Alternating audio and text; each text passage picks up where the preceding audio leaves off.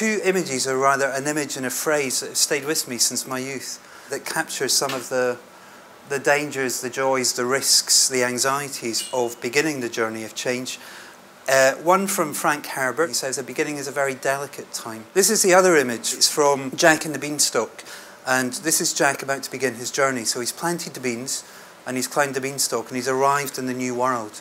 And he doesn't know what he's in for. And until he knows what he's in for, until he's in some way completed the journey, he also doesn't know what it's been like.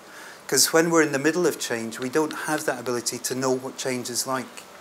And there's a phrase we'll come back to later, but he's no longer what he was, and he's not yet what he's going to be. So there's something about change, that transition, where identity, where the fixed points are all a bit more fluid, and that's quite discombobulating. The movies are very good at this. This is one version of the screenwriting structure. So at the beginning of the movie, you've got Act 1, the small world of established habit, of established routine, and the world that is going to be disrupted, whether it's by the meteor in the Bruce Willis movie or by the tragedy in the art house Grief Fest. Something is going to come along to disrupt your established world. And that's what we want to see. We want to see characters struggle with change. We want to see what that journey of change looks like. And it's only when we get to the end of that transitional period, and I think this is what Hegel is getting at in this quote, the owl of Minerva flies only with the coming of twilight. Wisdom only comes at the end of a season. We only quite know what we've been through once we've been through it.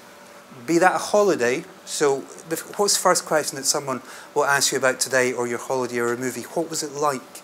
And it's only once you get to the end of that process you begin to speak about it, you begin to incorporate it into your normal routine. You make it like something. You get back to a kind of new normal. So, unlike the movies, our lives tend to be a bit more stable. The seasons go on for a little longer, and the transitions tend to be a little less steep, a little less dramatic. And for long seasons, I think seasons is quite a nice way to think about it. We live under a rule and a rhythm of life. That's a term borrowed from the monastic communities, where things tend to be fairly predictable in our lives. And this is where I wanted to begin, is to look at some of the elements that make up our seasons, our small worlds, the people, places and things of Act 1 before change begins. So, let's talk about place and the rooms and the places we do our work in. I think when we think about habit, and when we think about thinking, and when we think about identity, we tend to be quite idiocentric. We tend to locate those things within ourselves, whereas certain branches of psychology, sociology are beginning to wake up to the fact that our identity, our thinking, our habits, our way of being, they're embedded, they're extended, they're embodied within our environment. So if you think about me writing this book, leading up to beginning it, there was a long period of filling notebooks. I walked about with a little dictaphone for a long time. I then transcribed all of that stuff. I indexed it, wrote it into filing cards, set up a filing cabinet that the filing cards referred to, then made a map of all the chapters of all 3 books, which makes me sound incredibly OCD. I'm not. This is very unusual behaviour for me.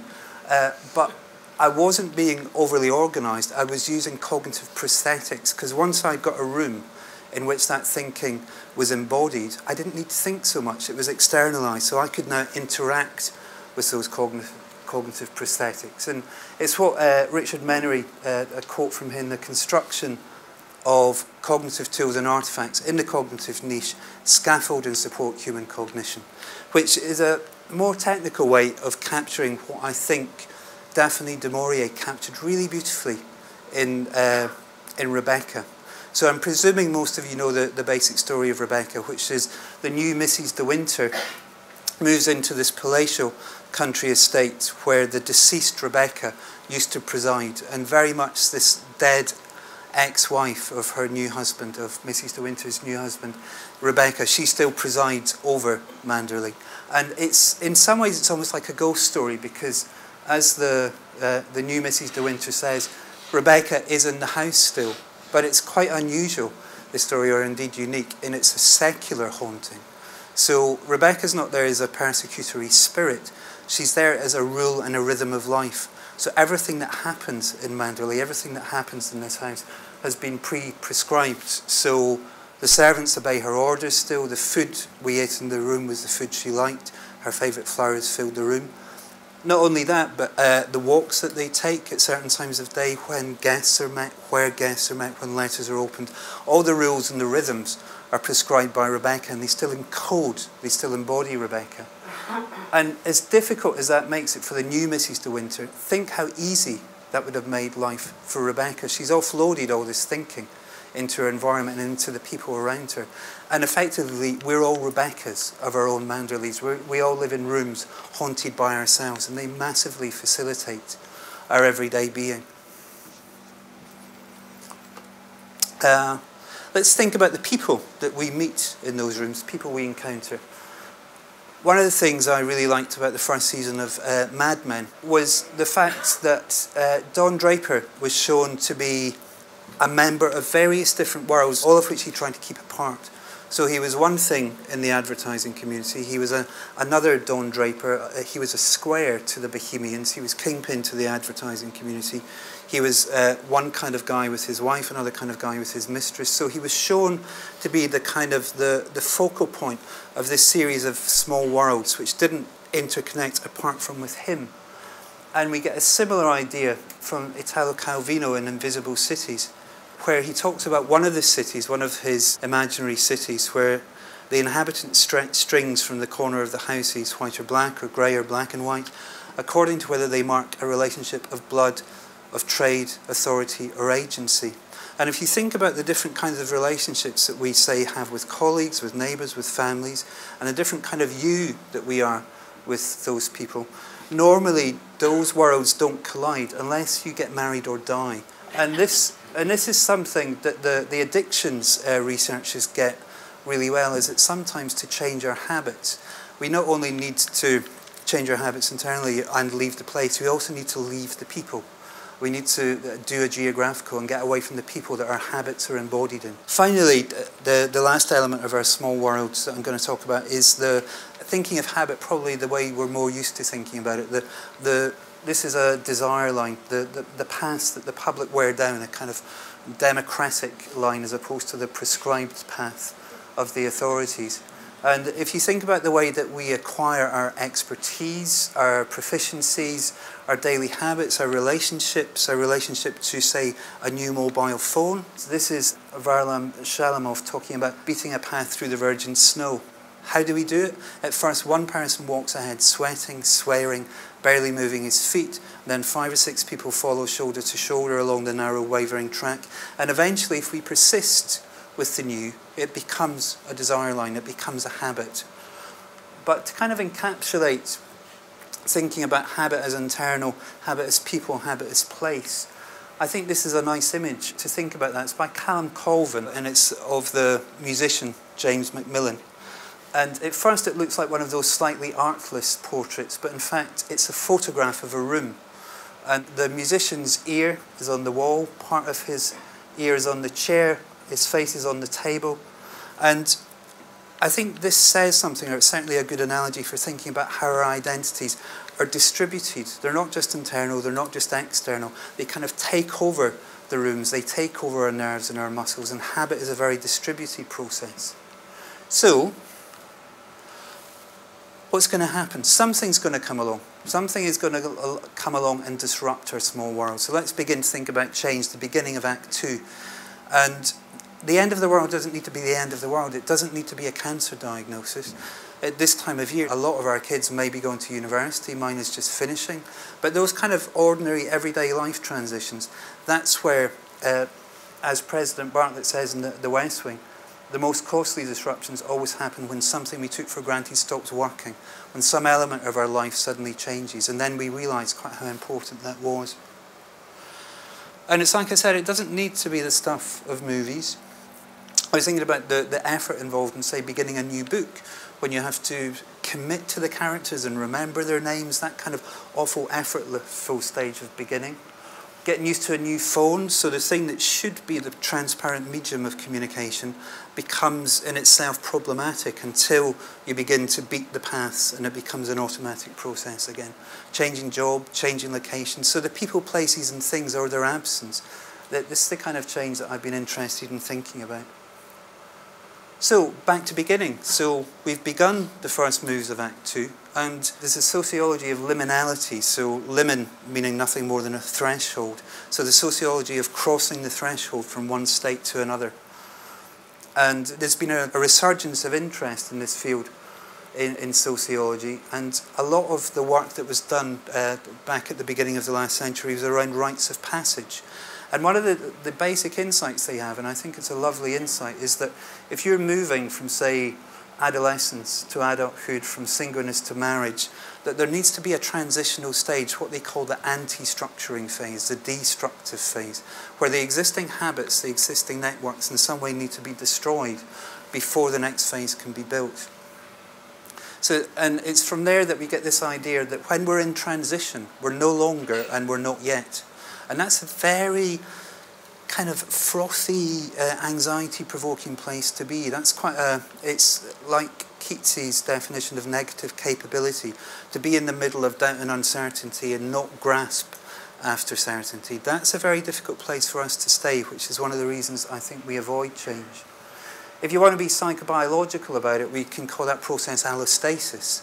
As opposed to homeostasis, where we're working hard to stay the same. Allostasis is where we're trying to get to a new set point, to reach a new normal. But again, I like thinking movies, and I think it's Act 2. It's that transition between one normal and the next period of relative stability. And it's quite a difficult place to be. There's a lovely book by Tiffany Stern about rehearsal. And she makes the point that, particularly in the early days of a play, it was still a work in progress, literally, in that it was a transaction between the audience and the performer and the writer. So in those early days, my friend Maureen called me up when she'd just moved house, moved in a new lodger, moved in a cat, phoned me up in tears and said, I feel like I'm playing house. Because there was no precedent to the life that she was living. There was no gravity, there was no weight. So what do we do in those times of transition? Again, I think the sociologists have something to say, and one of my gripes with my field of psychology is there's so much wisdom just lying around it, one department over, that it doesn't draw on. And Bourdieu writes really beautifully about what he calls habitus, pre-existing ways of thinking, feeling and doing that we can draw on when we're going through transition. So if anybody who's had kids going from adolescent into early adulthood, that kind of identity shopping that they're doing, are they going to be an emo, a goth, an indie kid? They're shopping for these pret-a-porter identities, which Bourdieu calls habitus. And there's a really lovely example of this from Linda Melito, a mafia wife, talking about the way the gangsters learn to be gangsters, watching The Godfather. So he watched it like 6,000 times. He could not pull himself away from the TV. He could not stop watching that stupid movie. A dozen times he told me, this movie is fantastic. The guys who came to the house were all acting like Godfather actors, kissing and hugging. So there's a strange reciprocity between what we want to be and what's available out there. And this is something that marketers know and cult people know as well, that again, the way the sociologists talk about it is that when we're in that anti-structuring liminal phase, we're more porous, we're more open, because the boundaries between our own identity and other people are much blurrier until we've got into a new fixed state. And so this is just from a lovely article in The Observer about cults, pointing out the fact that the common factor in people who got involved in cultic groups are midlife crisis, going to college, graduating, college, loss of a loved one, death or divorce. So in transition, we're kind of shopping for ways to be, and we become that much more vulnerable to the available narrative. Which is all to say that change is uncomfortable. The psychologists Rudolph and Damasio have a nice hypothesis, nice way of looking at subjectivity that they call as the homeostasis machine. That at the core of subjectivity and feelings is a dynamic of resistance to variance. We work very hard to stay the same. And when we're forced into change, it is, phenomenologically, to be inside it is quite uncomfortable. And it is so because the three faculties, which, by the way, I think are nicely illustrated, the three faculties of heart, mind and will, Tin Man, Straw Man and Cowardly Lion, they're all up. They're all in some way overactivated. We're cognitively preoccupied. We're having to think for the first time in a long time. Our emotions are always going to be heightened. It might be excitement, it might be anxiety, or it could be anticipatory fatigue at the thought of all the change you're going to have to take on. And we're going to be physiologically aroused. Our HPA axis, our hypothalamus pituitary adrenal axis, our autonomic nervous system, the bits of us that cope with novelty are going to be on, and we're going to feel it. And according to some psychological theorists, we need to feel it because it's precisely that arousal that drives us to find a solution to our problems. We will stay uncomfortably aroused so that we work to reduce that discomfort, which is the kind of biological drive to get back to normal. Because as creatures, we're much more comfortable to be creatures of habit, where we're not having to be quite so preoccupied for so long. Because we do know from the psychoneuroimmunology literature, if that kind of arousal goes on for too long, that's when we begin to break. That's when we get the ulcers, that's when we get the depression, that's when things get difficult. A couple of last thoughts. My friend Abby has just come back from India. He's trying to start a new life in the UK. My daughter Vicky has just finished university and is beginning to think about what she's going to do next. And you can see them, they're both curled up inside the end of Act 1. They don't quite want to begin this journey because they know it's going to be tiring and difficult and dangerous, and they don't know what they're in for. And Abby very beautifully calls it the starting problem. He says, I'm having a starting problem. And, but, you know, they're no different from you and me, that when faced by that kind of deliberate or inadvertent change, avoidance is a very reasonable response. But also, a phrase that's really struck with me, and a couple of the reviewers have picked up on, is from my friend Lenny, who talks about character sclerosis, where even though change is demanded of us, we stop responding to the new. We just churn out the same old response, even when something new is called for. Or, as Nancy Sinatra sang it, we keep saming when we ought to be changing. To end on a slightly less downbeat note, George Eliot is very, very good on these kind of moments, and a lot of her literature can be read as thinking about how the liminal times are also times of opportunity, and the decisions we make at those times, we're not just setting up habits, we're also in some way forming our character. She says that the decisions we make in these transitional times, they're what she calls a record deeper than the skin. We're beginning to form the person who will meet change in the future. We're beginning to form our character. Or as Larkin puts it, the circumstance we cause in time gives rise to us. So to end by narcissistically quoting myself, we will become what we repeatedly do, so let's be careful what we start trying to capture some of that wisdom from them. And certainly where I got to in my thinking about it was there needs to be a balance. Habit is great. The vast underbelly of automaticity that we all rely on every day is really great. We don't need to think things through from the beginning. But there needs to be a balance between that and time and space for deliberation. And thinking about what's in charge. Is it old habit running the show, or is it something a bit more deliberate? But also thinking about, you know, there's a balance between ossification of churning out the same old response, but also we don't want to be at the other end. I work in both the NHS and academia, and systems that are in a permanent state of flux can never get the work done. And everybody who's in them is tired and grumpy. You know, they're difficult places to be. So we need to find a balance between kind of permanent revolution and permanent ossification. And I think most of all, we need, particularly in those times of change, we need some time to deliberate. We need some time out.